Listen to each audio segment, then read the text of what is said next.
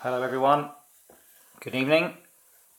Tonight on the kitchen table, a really quick video, which is a subscriber request. Dave, one of my wonderful subscribers, has got a P2V1 and is looking to fit the H3-3D, and of course it has a third axis motor at the top, which means that the version 2 of the P2 has this cutaway to allow that to fit in. The P1 doesn't, and Dave was wondering, because there is an upgrade kit which gives you a mounting bracket and extended legs, but that's apparently on back order everywhere. So he's kind of asked, is there any reason why I can't take a Dremel to it? And I can't think of one. If anyone does know, can you please put it in the comments? But I can't think of any reason why you shouldn't enlarge the hole in your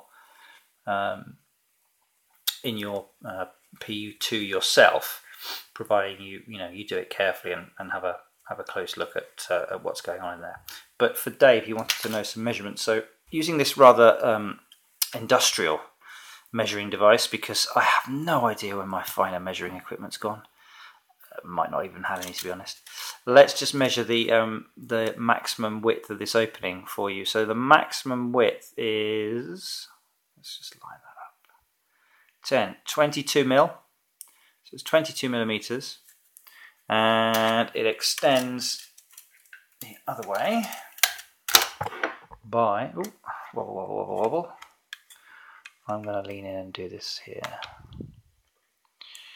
So it's 25. Yep, 25 at its widest point. You can see the shape. It's kind of a, if I tilt this for you, there we go. You can see the profile of the shape there. And the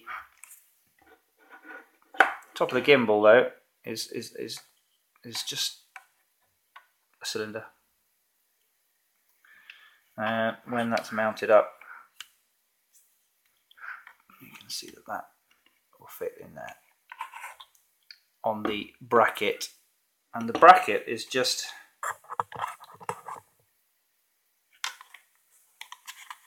it's just fitted like, well, when I go the right way around, it's fitted like that. So it is just a circular hole, and then this bracket here will stand it off. So yeah, if you again, I can't see a reason why. Obviously you need to be careful.